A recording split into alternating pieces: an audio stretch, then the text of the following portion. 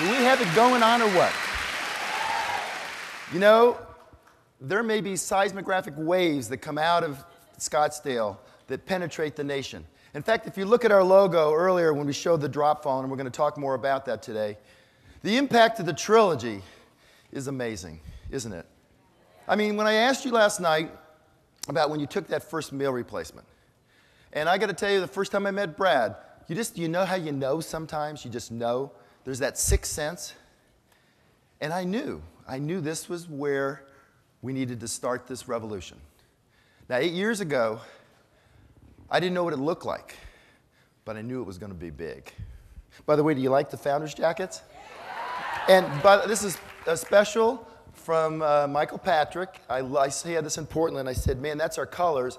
And being such a servant leader, he got me the tie to match. How cool is that? And you know, as servant leaders, we have an opportunity to cut across something that the country really needs right now. And it starts with physical health. You know, when it starts with a trilogy, when we look at our heritage, we look at Medifast and Take Shape for Life, we are a company based on helping people lose weight. That's where we started. And right now, since 67% of people in this country need to lose weight, pretty good place to start, right? But beyond that, what we're creating is a new system for health. And it started 8.5 years ago. You see, copycats don't have much of a chance. The government, they got a long way to go because they're focused on the wrong thing. They're saying, wow, we're spending a bunch of money on sickness and we got to lower that. So how do we do it? Well, someone raises their hand and says, well, it's prevention. Well, in 2001, the Surgeon General at that time made a decree on war on obesity and said the Americans need to lose about 8 pounds. And since the time they made that decree, the average weight of Americans has gone up 8 pounds.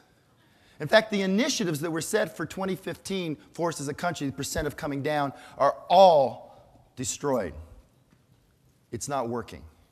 You cannot, from a governmental level, tell people to get healthy, can you? Because see, we live in this world, this obesogenic world, this world where nutritional pollution, and actually, honestly, they just did what we asked them to do. We didn't have enough energy-dense food and people were starving around the world, so we asked the food companies to build cheaper food that everyone could afford. The thing we forgot to tell them was it needed to be healthy. And actually, if you think about it, high fructose corn syrup, there's a big debate whether we should use it in cars. No debate whether they should use it in us. Don't figure. And most of that stuff doesn't figure. What matters is that we start with ourselves. And you know, Brad talked about great products. Mike talked about a great company behind you. But it really starts with you as a health coach. And so the rest of today, all the workshops today are revolved around you becoming great health coaches. Because I can tell you right now, you just got to see Jaime and Lisa. Are they great? Yeah. Well, I can tell you that Lisa was always a great health coach. And I watched Lisa 5, 6 years ago now. She had an inflammatory disease from inflammation. We're going to talk about some cool things about that a little bit later. And she was really suffering. She was on medication. She was much heavier. And she was miserable. And she hurt all the time. And she was on the path where the doctors looked at her and then reacted to what she had and gave her medicines and told her, well, you have to start limiting what you can do. And she was getting bigger because she was more inactive. And they were treating the symptoms, but the disease was progressing along. Well, what we did was we started with a meal replacement. And in a period of weeks, she started feeling better. Why? Because this visceral adiposity, this ugly fat that we carry around our middle that served us so well 10,000 years ago, is no longer serving us. It was there for times of famine because it was hard to find energy. And most Americans don't know that their program is for 10,000 years ago. They don't understand. And they're looking at this one thing. They're so far down the trees, they're looking at, oh, I got to lose some weight, and here, you know, I want to do this, and I'm going to get on this diet. And that's it, and they think it's going to make a difference. And it doesn't make a difference, because what happens is even if they're happy to get on one that helps them lose weight, they lose the weight, they say, yeah, great job, and then they go back to what they're doing. Because people think in terms of diet, they're thinking in the very short-term frame. What we do is, just like we do as a company, We're here for the long haul. We are here to change this country. And that starts with that very first time that you help your client start the process and can you eat every 3 hours. We keep it that simple. So you don't want to throw up on them. We're going to give you a lot of great stuff today. And what you have as a professional and moving on to become, do you guys want to be trilliologists? Yeah. All right. Every single person in this room can be a trilliologist. If little Ruth can break through that board, okay, together we can do some great things. We can do that. So remember how, see, the part is you have to remember that don't get too smart for yourself. See, remember in the beginning as a coach, and we're going to talk about this, and I'm going to talk a little bit about it today, and then I'm going to talk about it in some of the workshops, but we're going to teach you how to be great coaches. Is Brian Byer a great coach?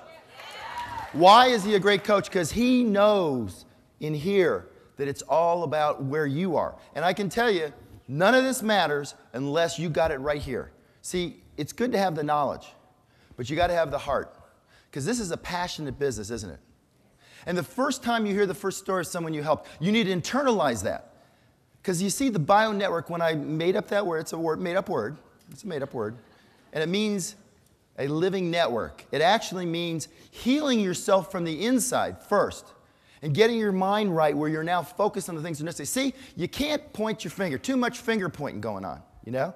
I mean, I had a great friend in medical school, or actually in residency. And he said, you know, he went to medical school and he thought he was so smart. And his dad worked his rear off as a mechanic to put him through medical school. And he comes home, you know, real smart and everything. He goes in the backyard and he starts telling his dad, you know, you need to do this over here, you need to do this over here, you need to do that over there. And his dad goes, he goes to his dad, what do you think? His dad says, I think there's a lot of pointing going on around here. So basically, it starts from you. See, if you're talking experientially from your experience and what you're doing and how you're helping people and doing your job right, you're setting a foundation, a solid foundation to help people create health in their life. If you're simply selling the meal replacements and they think, oh, I got another order, then you don't get it.